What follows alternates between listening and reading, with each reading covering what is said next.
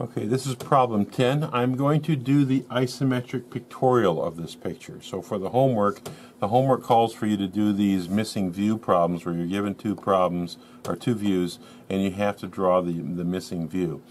You then have to draw some isometrics. I think of the 6 problems you're given, the instructions say to draw 3 isometric pictorials of your choice of those 6.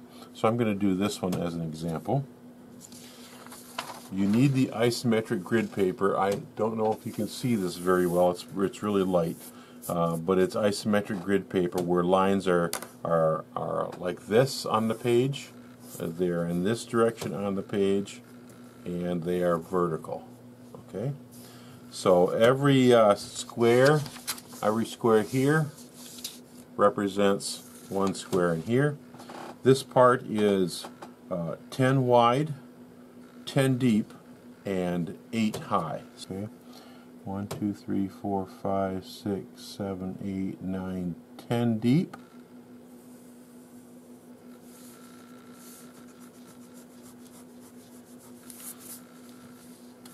What we're doing is we're basically drawing what I call a packing box. It's a box that would fit this part just perfectly.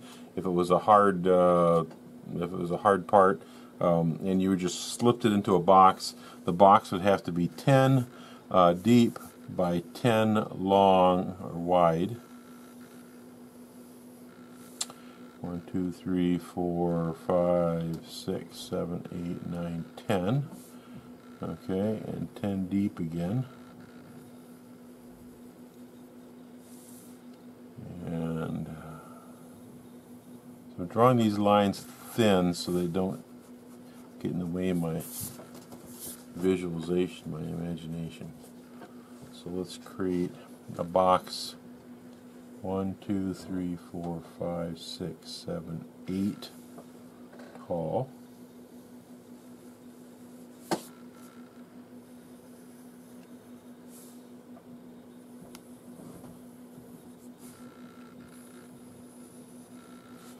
There, first rule of carpentry, measure twice, cut once. So make sure your box is, let me adjust the camera a little bit.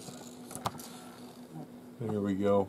Make sure your box that you draw is the correct proportions, the correct size. So it should be, this should be my front. Can you see that? My writing? Yep, okay. This here should be my right side. And of course, looking down at it is the top. And in the orientation of this, we're looking down at the top as if we're standing in the front looking down over top of it. So we have top looking down here, right side looking that direction, and front looking that direction. Now I will use the terms width. Width goes across here, W for width. Okay. Across the depth is this direction. So if you hear me say depth, I mean right to left on the right side view. Width is right to left on the front view. And then of course there is the height, which is the height of the object. H for height. If I just use the term length, that's just a scalar distance in no particular direction. Okay, so inside this box is where my part is going to reside.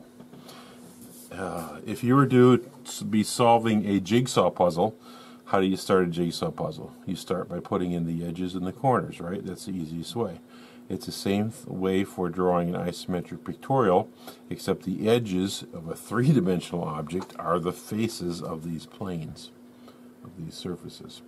So what we want to do to start our isometric pictorial is draw any plane that touches these 3 views. So the top view is plane D. If you bring out my solution for this, plane D Maybe I can put this aside here. It's pretty tight, but there is plane D. So if I were to draw this thing, this back corner is right here. So I'm going to go 4 units forward, to the right 4 units, 2 units back, 2 units to the right, 2 units back, and back to the beginning. So let's darken that in. As soon as you know where an object line is, you darken it in. So keep your construction line for the box very light, and make your object lines very dark, and your mind will quickly pick up on that and help you visualize what's going on. So that is plane D. That's the only thing that's touching the top of the packing box. The front of the box is plane G. Don't look at the front view, look at the right side view, and you'll see this is the front of the object. So plane G is touching there. So plane G is right here. It is, let's see, it starts 2 units from the left. So it's right here.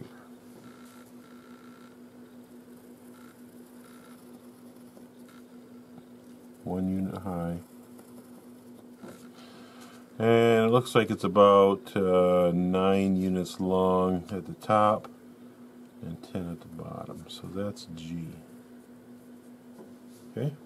That's all it touches, the front side of that packing box. The right side, what touches the right side? The right side is this edge 8, 9. Okay, the bottom of B. Oh, let's see. Right here, the very bottom of B, or this here. That's the right side. So all we have is, it is 2, 4, 6, 8 units deep. 2, 4, 6, 8 units deep. And B goes from here. Okay, now we've also done the numbering technique. Since I did the numbering technique, that helps me find some points. I know that this is point 2. Let me get a sharper pencil here. Point 2. Point 1 is here. Point 10 is here. That's what I know from plane D. From G, I know we have point 7 here. Point 9, is that 9? That's point 8 here. 9 is over here. I already did the numbering technique. This helps me. Where is point 6 is in the back. Point 5 is in the back, behind here. Okay, that's what I have so far. Okay, we also know 9 and 10 are connected. So that's a free line. Try and get it as straight as possible. Put a construction line in first. Once you get it in there, press hard. With a number 2 wood pencil, you can usually in one pass make it hard. Okay. Okay, so we found everything that's on the 3 faces, and now we've drawn our first line inside there. The other points, if you can find a point inside this box, you can label it and then connect to it. So, you know, drawing the lines inside, it's arguably the hardest thing to do is to find, you know, a line that's inclined in here. It's pretty easy to draw a plane like C. Plane C is a vertical plane that connects right here. It's pretty easy to draw normal planes in isometric. That's C. Okay? You're just drawing a parallelogram kind of in the isometric paper. But drawing inclined planes, that's in oblique planes in this part is the hard part. But if we use this following technique, it's basically graphing a line, okay, or a set of lines. If we were to say we can graph like an XY plane, okay, and you've done that in high school, I'm sure. I don't know if you've ever hand drafted or hand sketched a three-dimensional curve in space, XYZ graph. That's what we're going to create right now, an XYZ graph. So at this point here, the lower leftmost, frontmost point, we're going to call that our origin, 0, 0, 0. We're not going to use the terms X, Y, and Z because we've already labeled these things width, depth, and height. So we're going to just use those descriptive terms. From here, if we wanted to go left or right, this would be going to the right instead of saying X plus X. This is going to the left. Okay. So if we wanted to go from this point to say this point, we would say, well, we go right so many units, and then we go in this direction. We're going to say this is forward, and if we go in this direction, instead of saying y plus or minus y, we're going to say backward. So forward and backward is left to right on the right side, and then of course we have up and down for a height description. So if we're going up, we go this way, down, we go that way. So we're going to describe where any point is in this part by where the origin is. So let's find point 3. We don't know where point 3 is. Okay, let me show you where point 3 is. Point 3 is right here. We want to find point 3 in the box. So going from, where's our origin? Right here, 0, 0, 0. There it is in the top view. Here it is, 0, 0, 0 in the front view, and here it is, 0, 0, 0 in the right side view. Okay, so here's 0, here's our origin, here's our origin, here's our origin in those three views. And here's our origin in the isometric pictorial, right there. So from 0, 0, 0, we're going to find point 3. Let me bring this over here so we can see it. Okay, we're going to find point 3. So from 0 to 3 is 6 up. 1, 2, 3, 4, 5, 6.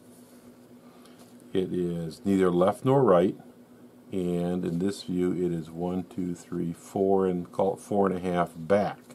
So backward is this direction.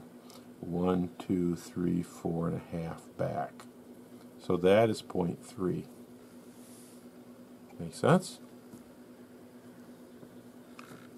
So points 2 and 3 are connected. We can do the same for point 4. We would go from the origin, 2 units to the right, 6 units up, 4.5 units back.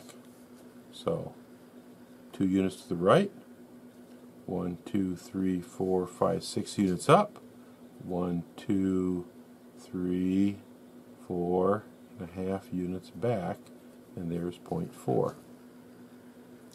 Connect the dots. Okay. So you can do that. Point 5. Point 5 is right here. Always look at 2 views for point 5 because you might think point 5 is up here in plane G, but no, it's actually behind G. It's on the bottom edge of A. So we're going to go 1 up, 2 to the right, and 1 back to get to 5. So 1 up, 2 to the right, and 1 back. That's 5. So 4 and 5 are connected. Got that? Don't have to visualize it if we have the numbers on there. Plane F, you may at some point you're going to see things that are going to like, oh, I see what's going, it's coming together now. Okay, point 6 is here. Okay, It's on the back side, behind 7, on the back side of F. This is F here. Here's 7. 6 is 1 unit back. There's 6. And 5 and 6 are connected. And this line connects. So that's plane F. It's a rectangular plane. From point 6 to 1, 6 and 1 are connected, right? 6 and 1. 6 and 1 and 6 are connected. So that's kind of a freebie too. And that's almost a vertical line. Even it kind of looks vertical. So it may be a little bit off to, I might be a little bit off on that point 1. Looks like it's my point 1 is off over. Okay, so there we go. It looks like a vertical line. It is not. The top is farther away from us than the point 1 is farther away from us than point 6, but it looks like it's a vertical line. If we have a vertical line, that line is usually a true length line. This is a foreshortened line because it's actually coming toward us closer as it comes to 6. But there it is, completely done.